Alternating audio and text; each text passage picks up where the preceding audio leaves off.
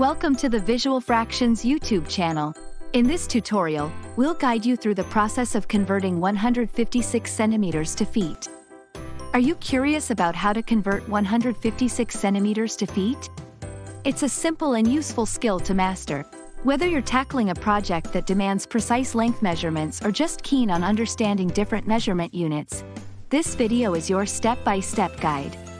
Firstly, let's get familiar with the conversion factor.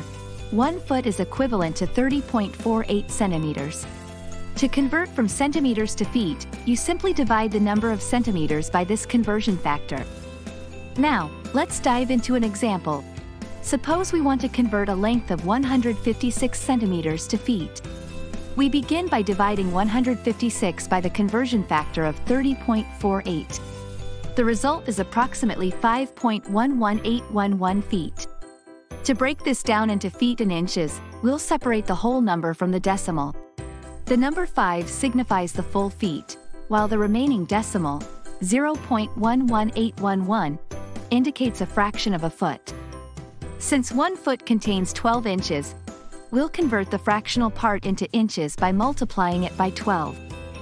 Thus, 0.11811 feet is approximately 1.41732 inches. Combining these gives us 5 feet and 1.41732 inches, which we can round to 5 feet and 1.42 inches for simplicity. Mastering the conversion between centimeters and feet can greatly enhance your ability to handle various length measurements. With some practice, these conversions will become second nature, allowing you to apply them confidently in numerous scenarios.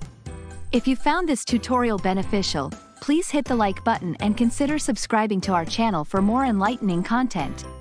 Thanks for watching, and we look forward to seeing you in the next video.